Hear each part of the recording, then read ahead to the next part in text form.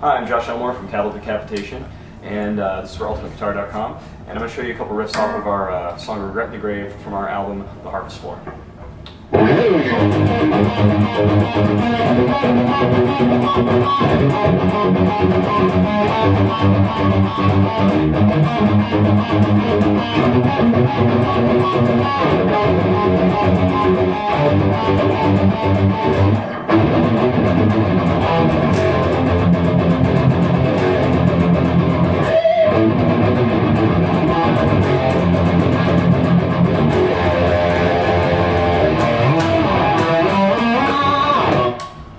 Slowing that down a little bit so it actually makes some sort of sense. What we're going to do is attack that first riff, and pretty much your fingers are going to look like this. My first, third, and pinky fingers all spread as you see on the 5th, 7th, and 9th frets.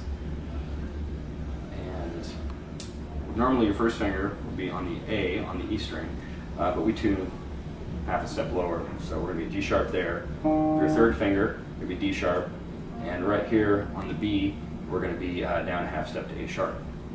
So this pattern pretty much stays exactly the same. You just move the frets for that. So the first one I'll play for you, move it up, continue playing slower, move it down, and then move it into the final position.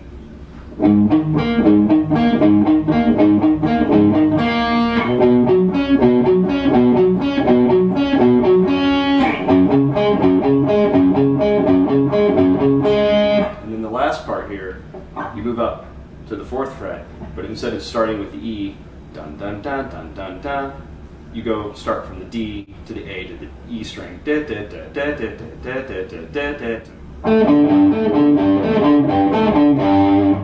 basically like that.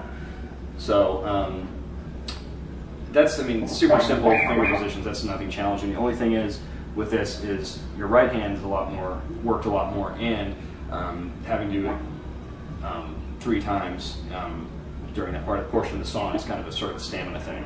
So completed.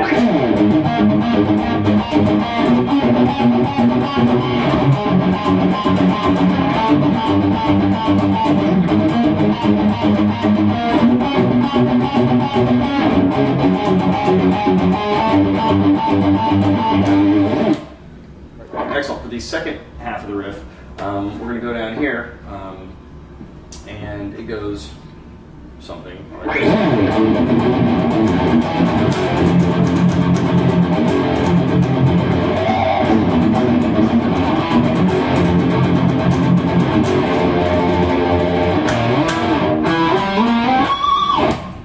Slow down a little more.